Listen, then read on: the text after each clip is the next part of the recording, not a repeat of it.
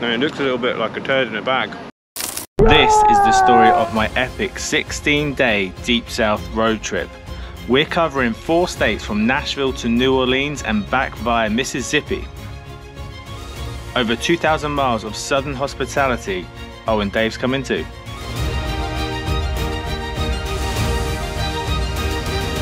This is part 4, New Orleans, Louisiana. And we are starting this next video from New Orleans, which you can see behind and all around me now. This is the top of the Virgin Hotel. It's amazing to be here, a city that I've wanted to come to for ages, one of the most culturally rich cities, one of the oldest cities in the whole of the United States, and I've kicked things off with a NOLA blonde ale. So, what we have planned, we are going to be here for 3 nights, lots of different things that we're planning to do, so I'm going to make this video a things to do in New Orleans video. I'm very excited to kick things off, I'm very excited to get started. So good to be here, a city I've wanted to come to for many years, so let's crack on.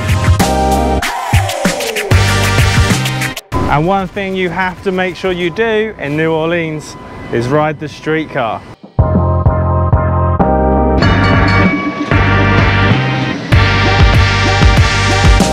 These streetcars come in all shapes and sizes, and I understand that they are the longest running passenger serving streetcars in the world and started in 1835. And the final thing you need to know is that it costs $6 for a 24-hour pass, and you can ride up and down all day long. It's a great way to see the New Orleans, not New Orleans, world pass by, check out the buildings, have a little look at the history. In fact, you're going to be riding on a piece of history. Next up, you cannot come to New Orleans without doing some kind of tour to learn about the history and the people, and we're doing ours. Well, let me just show you.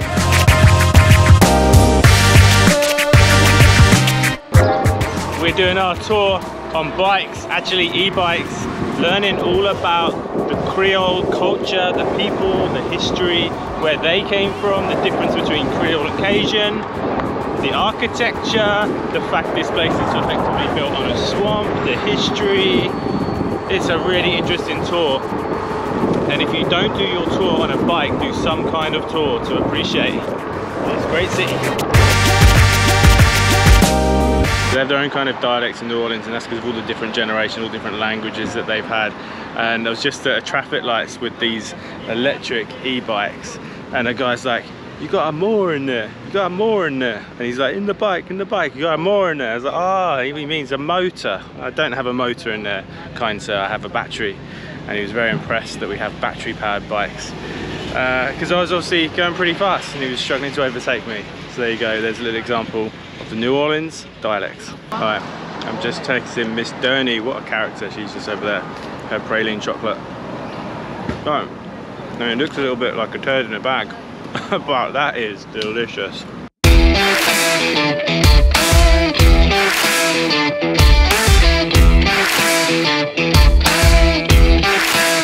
We have these amazing mature live oaks all around the park. This is New Orleans City Park. This one is dated, it's 810 years old. It's apparently the national tree of the US, and they have the highest concentration in New Orleans of anywhere in the United States. Just passed through the neighborhood of Treme, which was the most affected from Hurricane Katrina. It's a little bit sobering, there's not that many people moved back to that neighborhood, but despite how poor it is, super friendly, so friendly.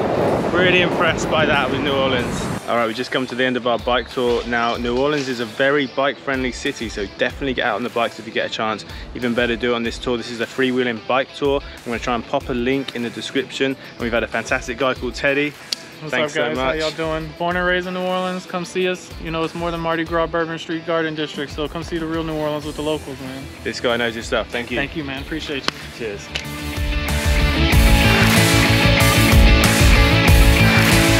Having a quick pit stop from the bike tour, and we've stopped at Flagpole. This is my first snowball. I've gone for a mango one, condensed milk that is now dripping all over me. And when it comes to your evening entertainment, you have a few choices. You have a lot of different dive bars, a lot of jazz. You have to check out Bourbon Street. I don't care what anybody says, it's well worth walking up and down Bourbon Street. It connects with Canal Street, so it's right there in the French Quarter. Most of the stuff is here in the French Quarter. And that leads me to the next recommendation. I reckon 3 or 4 people have recommended French Street, which is where we are now. We're going to go check out the jazz scene and have a little look.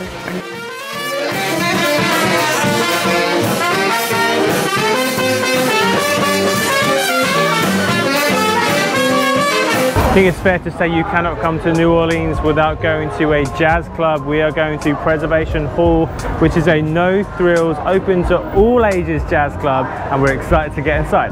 Come on.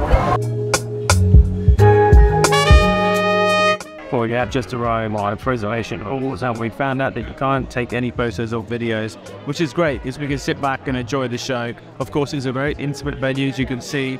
I'm really looking forward to this. For sure, you have to see some kind of jazz show, but I can't show you this one. You're just going to have to come and find out for yourself. So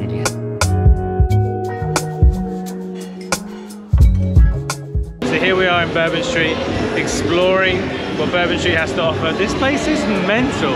Very, very cool. A must-see in New Orleans.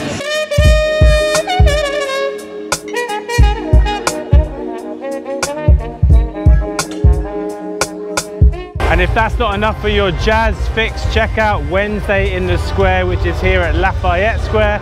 Every weekday on a Wednesday throughout the year in the summer months, they have jazz music just like this.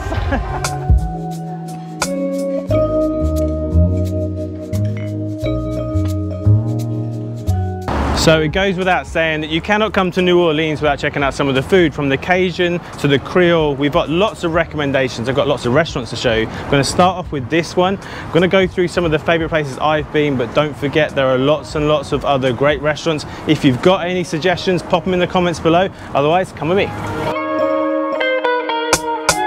This restaurant is Cochon, known for its Cajun Southern cooking. It's an incredible atmosphere. I've gone for the catfish. We've just had some chili dusted pork crackling.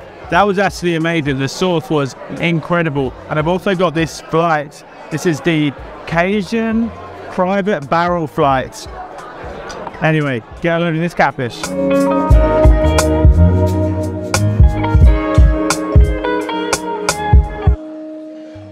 For the seafood option, try Superior Seafood and Oyster Bar, known for its take on a Louisiana classic.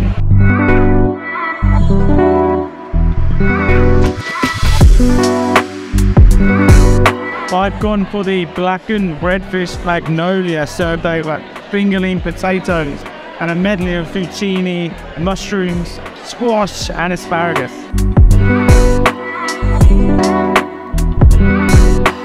For your Mexican fix, why not come to Juan's Flying Burrito, which is described as Creole Taqueria. Dave and I have the most popular 2 dishes in the venue. Dave has the Flying Burrito, which has steak, shrimp and chicken, and I've gone for the blackened fish tacos. I cannot get enough of this blackened fish. I don't know what they put on it, but it looks great.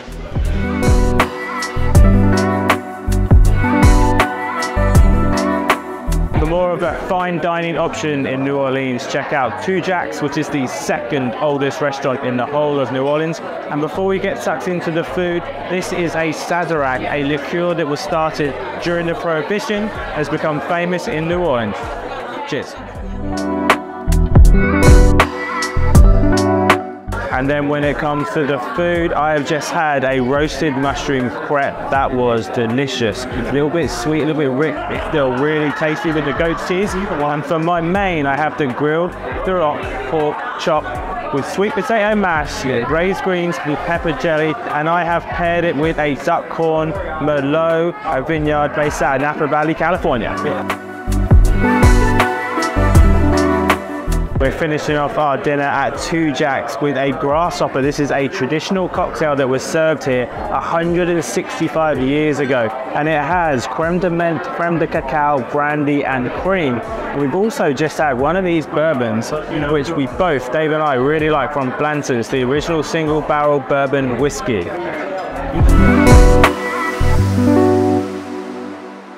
for a lunch spot, check out Devil Moon Barbecue. Very casual diner style, but still really nice. I've gone for a turkey sandwich and they've had the beef brisket. Bon appetit. Attached to Devil Moon is the Saint X Brewery. You can see all the barrels here. They brew a bunch of different lagers. They open at 4 o'clock until 11. This bar will be popping later. I might pop back, grab a beer. So just in case we don't get a chance to come back tonight, we're having a little taster down there. Proper class, look at that.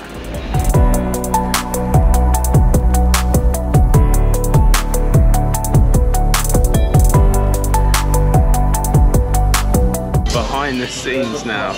These guys are so cool, so friendly. Literally, nothing planned, just come and have a chat with them. This is a Czech, unfiltered, pale, straight out of the tank.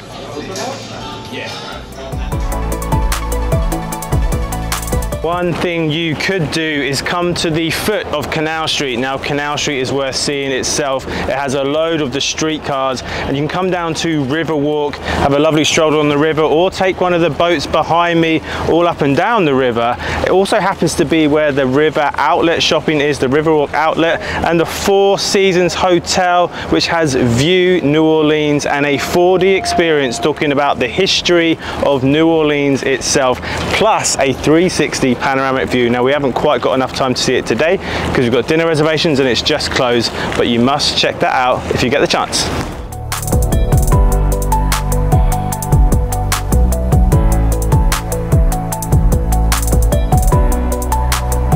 So I probably should have told you the zip lining is with NOLA, who have been here for quite a while. They did shut down for a hurricane. This is the longest one, pretty much the best.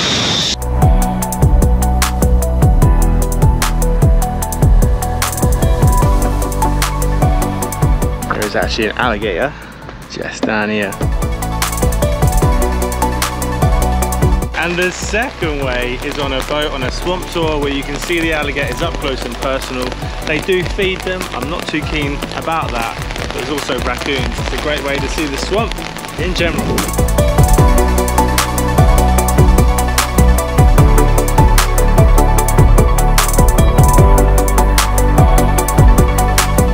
And the final thing to do on my list for New Orleans is to come to Lafayette, which is only 2 hours away. I'm here now, I'm gonna make a whole video about our 2 days here, but you've got the Tabasco Museum, Avery Island, and a ton of cool things to do. However, I hope you've enjoyed this style of video, my things to do in New Orleans. I hope you've enjoyed all the different activities that we did. I've had a great time, and honestly, 3 days wasn't enough, so it's never enough.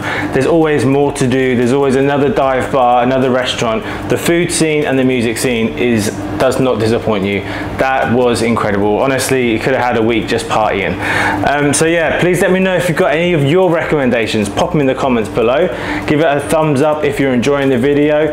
Subscribe please and turn on the notifications if you're enjoying my content. Otherwise, yeah, I've had a great time in New Orleans. I'm hoping to be back soon, maybe for Mardi Gras, who knows, or maybe I'll go and do that down in Mobile, who knows. They say that's the home of Mardi Gras. Comment if you agree, comment if it's New Orleans, so whatever you think. Tell me how you think I should pronounce New Orleans. Anyway, yes, I hope you've enjoyed the video. Thank you for watching. Check out my previous Deep South road trip videos and the next ones. And yeah, that just leaves me with one thing left to say. Thanks for watching and happy travels.